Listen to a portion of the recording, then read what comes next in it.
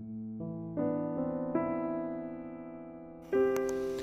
and welcome to this video where we're just going to look at rain gardens on the west coast of BC. In the past several weeks we've been inundated with rain, and the question is, how are you going to deal with the rain and where is it all going to go if you have a level lot like we do?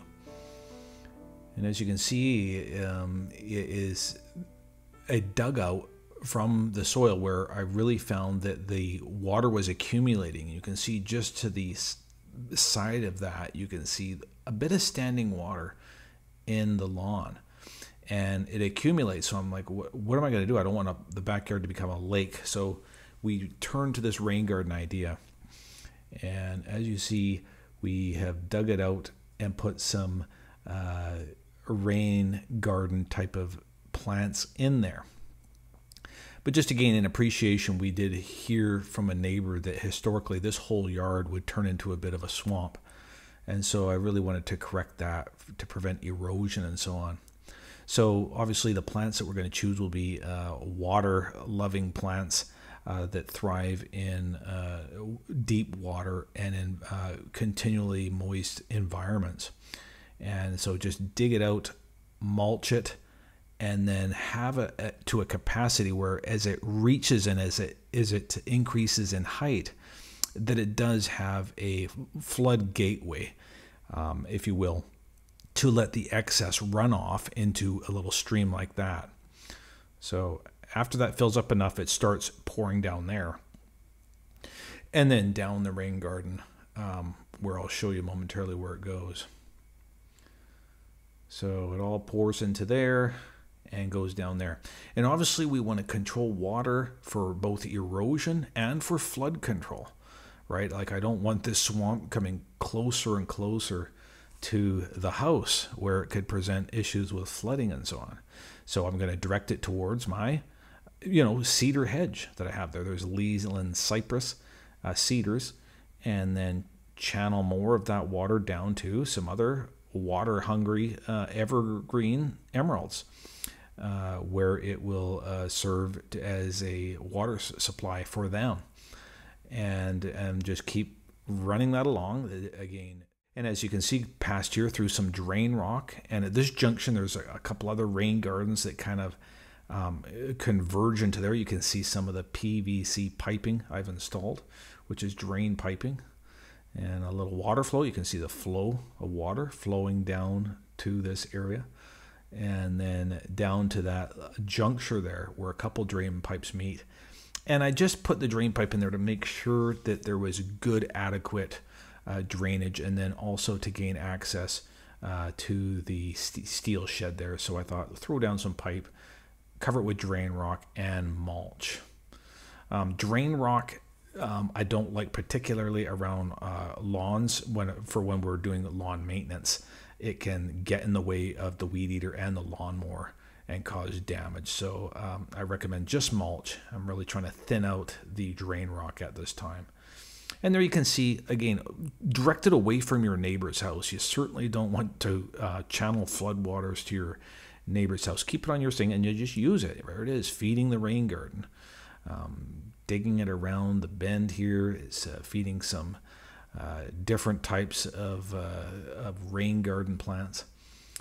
As you can see to the left and to the right, we have a rhododendron going. It seems to be doing fine there. It likes the rain garden so far. And some other types of grasses, and that is a black-eyed Susan, a purple one in the middle there that is going to do really well come the spring. And then some more grasses that I've run there, and then I've basically stopped it right there. And as you can see, we're no more river, and that's exactly what you want to do with a rain garden. You want it to reintegrate itself back into the water table, and then there's a bit more catchment there coming off, and it's again going to feed those plants right there, and then a little minimal will run off into the city catch basin. And so that's really the goal of the rain garden at the end of the day, is we want it to minimize the amount of water that is in the city storm sewer, so it doesn't overwhelm it. And then over here is one along the driveway. Lots of water comes from the driveway, which comes off of the deck. And then again, rather than just letting it erode the driveway and the soil there, we're going to bend it around the corner, and then to feed this corner garden here, again in the rain garden type of idea, where there's a tree, a birch there, some more decorative grass, and then again right around the corner to feed the 2 cedars. I have a lemon cedar there and another emerald green over there. And not too much work. It was just digging it and routing the water so it goes where you want it to go. In this case, right over to that cedar, which of course they can never get enough water, those things. This was the latest rain garden. Again, on the other side of the driveway, where it was just really eroded and stuff. So I said, let's just dig this up and make this into another rain garden on the other side. And there I point out that use bark mulch. Always bark mulch your digs that you do to keep erosion down and for a nice appearance as well. And you can see I put some drain rock and river rock in there just for some added effects visually, as well as to control some of the mulch from eroding downstream as well.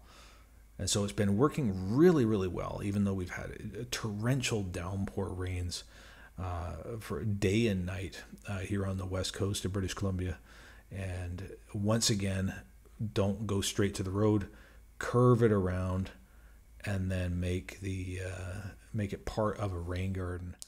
So obviously this way is a much better, much more effective way to water your garden than with a traditional irrigation method, and much better for the environment too.